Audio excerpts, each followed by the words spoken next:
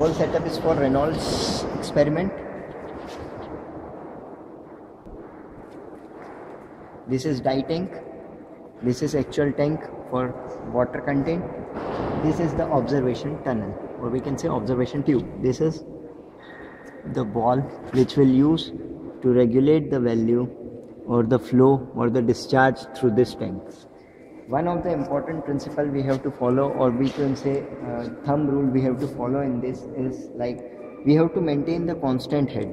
Like if we are maintaining this height, then throughout the experiment we are supposed to maintain this height.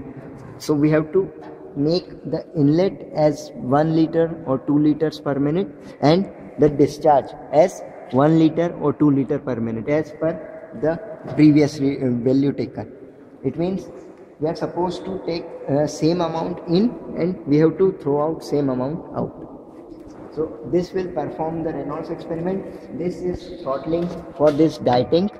If we open this, it will go into the needle and comes out, go into the needle and comes out in this, and the whole water will flow steadily, and the dye which is in this tank will come through this tube into this observation tube, and it will flow as a streamline. And if you want to observe what we say turbulent flow, just open this valve fully and open this dye discharge fully.